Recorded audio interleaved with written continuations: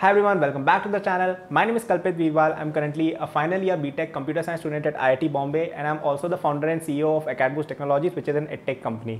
Okay, तो आज हम बात करने वाले हैं एक ऐसी चीज़ के बारे में जो ऑलमोस्ट प्रोग्रामिंग या सॉफ्टवेयर इंजीनियरिंग वर्ल्ड में हर बंदा कर रहा है, बट ये चीज़ को कोई एड्रेस नहीं कर रहा है. ओके, तो जो लोग बिगिनिंग करते हैं ना प्रोग्रामिंग की, एकदम मतलब आप नया प्रोग्रामिंग आपने स्टार्ट किया है सीखना, एंड उस चीज़ से रिलेटेड आज मैं कुछ बात करूँगा. ठीक है, तो मेरा क्लेम ये है कि जो लोग नया सीखना शुरू करते हैं ना, एकदम प्रोग्रामिंग एकदम एंटर हुए हैं फील्ड में कि बेसिक एकदम फर्स्ट ईयर में पढ़ रहे हैं या स्कूल के अंदर जस्ट प्रोग्रामिंग लैंग्वेज इंट्रोड्यूस हुई है या किसी भी स्टेज पे हो, आप लोग प्रोग्रामिंग जब शुरू करते हो ना, तो उसका जो लर्निंग का मेथड है वो मुझे लगता है काफ़ी ज़्यादा फ्लॉड है. जो चीज़ सबने कर रखी है, मैंने भी करी हुई है वो गलती, और मैं पहले इसको प्रोपोगेट भी करता था. मैं ऐसा भी बोलता था कि ये मेथड बहुत अच्छा है, लेकिन वो चीज़ मुझे अब लगता है कि यार सही नहीं है after some self realisation, after some experience in programming. Okay, तो आज की दुनिया में अगर किसी को प्रोग्रामिंग सीखनी है तो क्या कर रहे हैं. ठीक है, तो जैसे कोई कॉलेज में फर्स्ट ईयर में गया आईटी या सीएस लेके या जो भी जैसा भी है, तो वहाँ पे क्या कराया जाता है, उनको कोई ना कोई प्रोग्रामिंग लैंग्वेज सिखाई जाती है या उसका कुछ कोर्स होता है. जैसे पाइथन का कोर्स हो गया, सी प्लस का कोर्स हो गया, जावा का कोर्स हो गया, जिसमें उनको प्रोग्रामिंग कॉन्स्ट्रक्ट्स एकदम बेसिक से सिखाए जाते हैं कि यार प्रोग्रामिंग क्या होती है. फिर उसके अंदर उनको बेसिक प्रोग्राम लिखा के बताए जाते हैं कि काउंटर या मतलब डेटा टाइप्स वगैरह बता दिए कि right a programme to add 5 to a number, something like this, है ना. फिर धीरे धीरे एडवांस चीज़ों में जाते हैं. फिर अपन फॉर लूप इफ स्टेटमेंट्स वगैरह देखते हैं. फिर ऑब्जेक्ट ओरिएंटेड प्रोग्रामिंग वगैरह सीखते हैं. इस तरह की चीज़ें हो जाती हैं. ठीक है, और ये हम बोलते हैं कि बंदे ने सी प्लस प्लस या पाइथन सीख ली.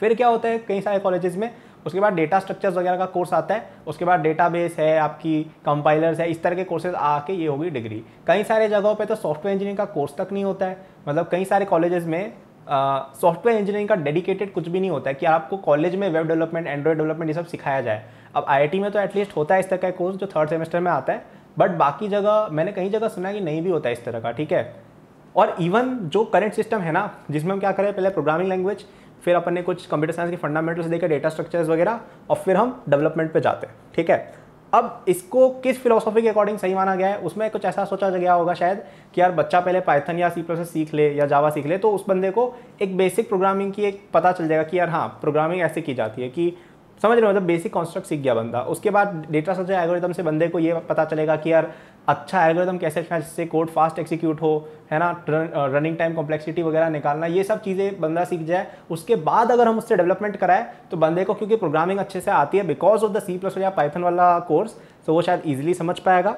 और क्योंकि उसको एल्गोरिथम की समझ है, इसलिए वो फाइन या अच्छा कोड लिखेगा जो एल्गोरिथमिकली अच्छा हो, है ना. क्या समझ में क्या कहना चाह रहा हूँ. तो ये हुई बात. अब मैं कह रहा हूँ कि यार ये सिस्टम अच्छा है but it's not the best. And personally सच बताओ तो मुझे इस सिस्टम से प्रोग्राम सीखने में काफ़ी दिक्कत भी हुई थी, और सबको भी होती है. ठीक है, तो दिक्कत क्या होती है मैं बताता हूँ. जो बंदा पहली बार प्रोग्रामिंग पढ़ रहा है ना, भले आप कभी भी पढ़ रहे हो, भले आप 8th-9th में पढ़ रहे हो, कुछ बच्चे 8th-9th में पढ़ते हैं, भले आप कॉलेज में पढ़ रहे हो, आप जब पहली बार पाइथन या सी प्लस का कोर्स देखोगे ना, तो आधे लोगों को समझ में ही नहीं आता है कि क्या चल रहा है.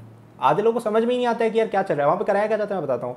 सबसे पहले आपको पहली बात, आधा प्रोग्राम लोग समझ नहीं पाते हैं. आपको बोला जाता है कि सबसे पहले वो इंक्लूड स्टेटमेंट वगैरह लिख दो, फिर नेम स्पेस वाला स्टेटमेंट, फिर इंट मेन, उसके बाद कोड. अगर सी प्लस की बात करें तो इसमें कोई बच्चा पूछता है कि सर ये नेम स्पेस क्या है, या ये इंक्लूड क्या है, या ये इंट मेन क्या है, तो क्या बोल दिया जाता है, ये तुम्हें बाद में पता चलेगा, या ये चीज़ याद कर लो. यही किया जाता है. ठीक है, मतलब बेसिकली अपन समझ कुछ नहीं रहे, बस आगे बढ़े जा रहे हैं, है ना, यही होता है. और नीचे आके कुछ चीज़ें समझ में आती हैं, जैसे इफ एल्स स्टेटमेंट है, वो सबको समझ में आ जाता है कि अच्छा है, क्योंकि वो इंट्यूटिव चीज़ है, नाम से ही पता चल रहा है, या फॉर लूप है, ये सब चीज़ें समझ में आती है. लेकिन जब वो कोर्स ख़त्म होता है ना, तब तक आधे से ज़्यादा चीज़ें बंदे को समझ में ही नहीं आती है कि यार ये क्या चीज़ है, कि अपन ने क्यों किया, कैसे किया, इसका यूज़ क्या है, नथिंग, बस ऐसे ही रट लिया. यही होता है प्रोग्रामिंग में. ठीक है, और उसका कोई रियल लाइफ एप्लीकेशन भी नहीं है. अब एक बात बताओ कि लोग आज जो फर्स्ट ईयर में हैं, जो डेवलपमेंट वगैरह नहीं सीखा है जिन्होंने, वो क्या करते हैं, वो प्रोग्रामिंग लैंग्वेज सीख जाते हैं सी प्लस प्लस पाइथन, और फिर जाके hacker rank, leet code, pause वगैरह वहाँ पे जाके प्रैक्टिस करते हैं कॉम्पिटिटिव कोडिंग की. यही होता है. ठीक है, लेकिन आप ये समझो कि कोडिंग का जो इन्वेंशन है, सॉफ्टवेयर का जो इन्वेंशन, वो क्या इसलिए किया गया था कि लोग पाइथन या सी प्लस प्लस सीख के प्रैक्टिस कर रहे हैं हैकिंग प्लेटफॉर्म्स वगैरह पे. क्या कोडिंग का आविष्कार इसलिए किया गया था? नहीं. Why was software invented in the first place? वो इन्वेंट इसलिए हुआ था कि आप उससे कुछ मीनिंगफुल चीज़ बना सको जो ह्यूमन टास्क को ऑटोमेट करके ईजी कर दे. दिस वाज द टास्क, है ना. आप बताओ कि यार जिस बंदे ने भी इन्वेंशन किया था, अपनी कोई भी प्रोग्रामिंग लैंग्वेज ले लो, जावास्क्रिप्ट वगैरह कुछ भी ले लो, उसने क्या वो चीज़ इसलिए की थी कि लोग अमेजॉन जैसी वेबसाइट्स इन्वेंट करके जो सामान बेचना खरीदने का काम है उसको ईजी बनाए, इसलिए इन्वेंशन हुआ था, या इसलिए इन्वेंशन हुआ था कि यार उससे अपन है ना कॉम्पिटेटिव कोडिंग की वेबसाइट बना के बच्चों से कॉम्पिटेटिव कोडिंग करवाते हैं? तुम खुद बताओ यार, है ना? कोडिंग का आविष्कार इसलिए नहीं हुआ था। This is not why it exist, ठीक है? हम अप्रोच ही गलत ले रहे हैं। अब आदमी शुरू कब करता है ये करना कि यार अपन सच में कुछ ऐसी चीज़ बना रहे हैं जो सच में यूजफुल हो? वो तब करता है जब वो वेब डेवलपमेंट सीखे, एंड्रॉइड डेवलपमेंट सीखे, जब वो सच में usable, human usable product ship करता है ना? यही चीज़ होती है, ठीक है? तो उससे पहले का जो भी हम कर रहे हैं वो वेस्ट है, ठीक है? अब आप बोलोगे भैया लेकिन प्रोग्रामिंग तो आनी चाहिए तभी तो हम ये चीज़ कर पाएंगे। तो मैं उसका बताता हूँ कि मुझे क्या लगता है कि बेटर एक तरीका क्या रहेगा कोडिंग सीखने का, वो मैं बताता हूँ। आपको डायरेक्टली वेब या एंड्रॉइड डेवलपमेंट शुरू करना चाहिए डायरेक्टली, ठीक है? अब आप बोलोगे अरे मेरे को तो प्रोग्रामिंग नहीं आती, मैं कैसे सीखूंगा? हाँ, तो ध्यान से सुनो। तो आपने पहले इतना सारा एफर्ट लगाया केवल जावा सीखने के लिए, और फिर आप एंड्रॉइड डेवलपमेंट पे जाते हो, तो आपने पहली बार जावा में इतना सारा दिमाग खपाया जिसमें आपको पता ही नहीं चलेगा आधी चीज़, ठीक है? जावा अगर आप तुम खुद से सीखने बैठ जाओ जावा, तुम्हें पता ही नहीं चलेगा आधी चीज़ें क्या बोल के चले गए, ठीक है? लेकिन तुम एंड्रॉइड डेवलपमेंट शुरू करो, एंड्रॉइड का ट्यूटोरियल देखो, तो तुम्हें पता चलेगा कि अच्छा यहाँ पे हमें ये पर्टिकुलर चीज़ करनी थी, हमें ये लिस्ट पॉपुलेट करनी थी, इसलिए हमने फॉर लूप यूज़ किया, इसलिए हमने इस तरह का डेटा स्ट्रक्चर यूज़ किया। और फिर तुम जाके देखोगे कि अच्छा जावा के अंदर ये चीज़ इसलिए की जाती है। तो एक बेटर इंट्यूटिव अंडरस्टैंडिंग हमें मिलेगी। क्या आप समझ पा रहे हैं, है ना? तो ये मुझे लगता है एक बेटर लर्निंग का ये एक बेटर लर्निंग का टास्क है, क्योंकि बंदे के पास एक ऑब्जेक्टिव है कि यार हम ये चीज़ क्यों कर रहे हैं, क्योंकि हमें ऐप बनानी है। अब ऐप के अंदर बंदा बोलेगा कि अच्छा तो मैं जावा के अंदर इस तरह का कोड क्यों लिखूं, क्योंकि आपको कुछ लिस्ट बनानी है, मे बी आपको कोई कॉन्टेक्स्ट का कुछ स्क्रॉल वाला व्यू बनाना है जिसके अंदर आप जैसे इंपोर्ट कॉन्टेक्ट वाली फील्ड होती है ना कई सारी ऐप्स में, तो उस तरह का कुछ बनाना है, तो इसलिए अपन फॉर लूप लगा के वहाँ से कॉन्टेक्ट एक्सट्रैक्ट करके यहाँ डाल रहे हैं। तो बंदे को पूरा समझ में आएगा भाई कि ये चीज़ क्यों हो रही है, और फिर उसके दिमाग में बैठ भी जाएगा बिकॉज उसने एप्लीकेशन सीख लिया उस चीज़ का। अब ये मेरे साथ पर्सनली कब हुआ था कि मैंने जावा, सच बताओ तो खुद से कभी केवल जावा for the sake of Java मैंने कभी नहीं सीखी।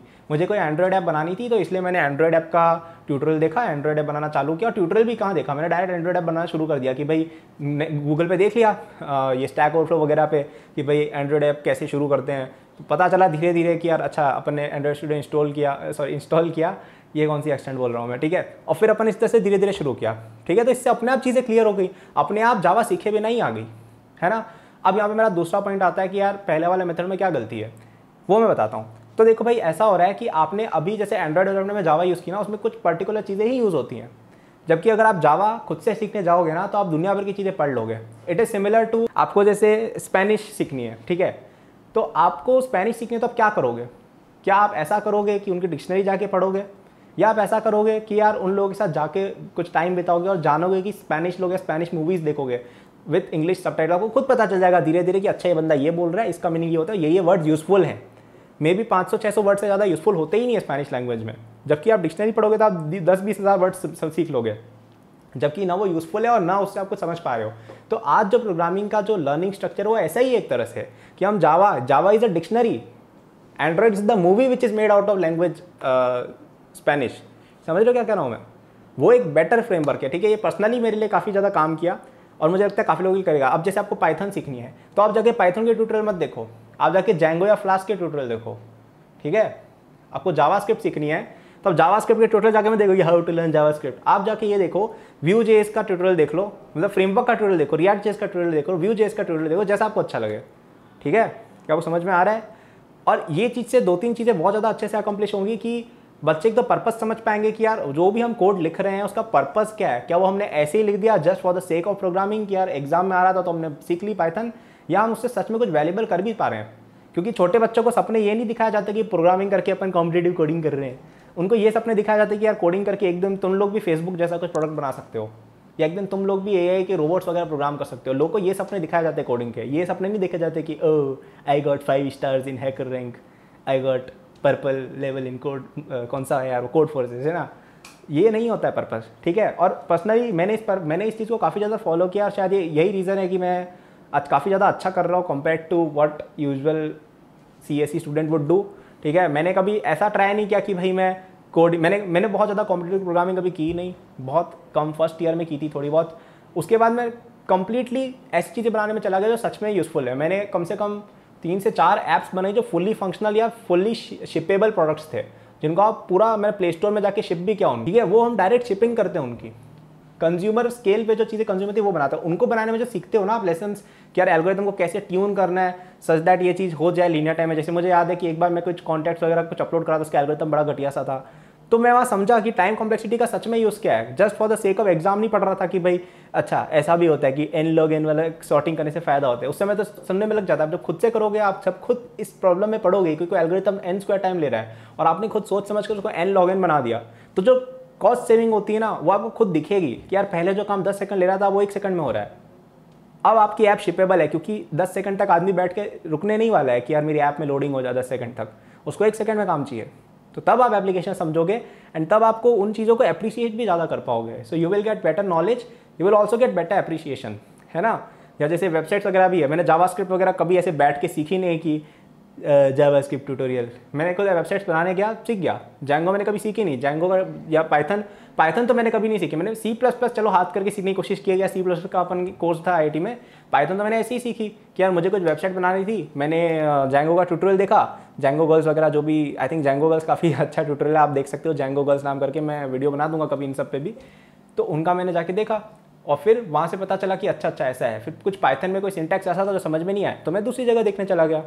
ठीक है, ये एक बहुत अच्छा पैटर्न है आई थिंक लर्निंग का, जो पर्सनली मुझे भी काम है और कई लोगों को करता भी है। ठीक है, so what I wanted to से basically in this video is कि आप कोडिंग को ऐसे मत देखो कि हमें प्रोग्रामिंग लैंग्वेज लर्न करनी है। आपको कोडिंग को ऐसे भी करना चाहिए कि यार उससे हम कुछ वैल्यूएबल प्रोडक्ट बना के शिप कर रहे हैं। और वैल्यूएबल प्रोडक्ट कहाँ से बनता है? वेब डेवलपमेंट, ऐप डेवलपमेंट, कुछ लोग मशीन लर्निंग वगैरह भी चलो कह सकते हो।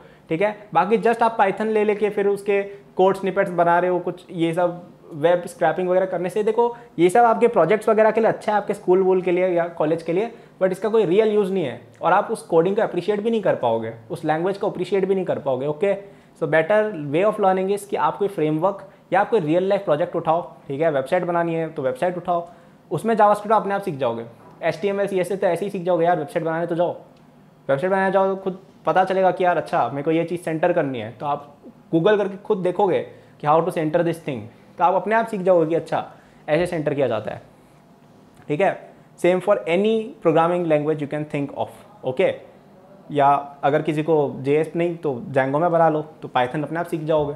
ठीक है, आपको जावा सीखनी है, जावा ट्यूटोरियल मत देखो, जावा का एप्लीकेशन देखो, क्योंकि कंपनीज हायर इसलिए नहीं करती है कि अरे इससे पाइथन का कोड लिखवाते हैं, उनको वो इसलिए हायर करती है क्योंकि उनको कोई प्रोडक्ट उनका है, मे बी वो कोई वेबसाइट हो सकती है, मे बी वो कोई सर्विस हो सकती है, वॉटेवर, उनको उस प्रोडक्ट के अंदर चेंजेस करवाने आपसे, उनकी उस प्रोडक्ट को अपडेट करना है या नए प्रोडक्ट शिप करना है, वो इसलिए आपको हायर करती हैं। तो कंपनीज भी ये चीज़ समझती हैं, एंड क्योंकि मैं खुद का कंपनी भी रन करता हूँ इसलिए आई रियलाइज दिस थिंग्स। और मैं आपको भी अर्ज करूँगा, इंजीनियर्स को भी, जो बच्चे फ्यूचर इंजीनियर्स बनने वाले हैं, अभी इंजीनियर्स है, कि आप ऐसे मत सोचो कि आप जस्ट एक इंजीनियर हो, आप ऐसे सोचो कि यार मैं अगर इस कंपनी का CEO होता तो मैं क्या सोच रहा होता।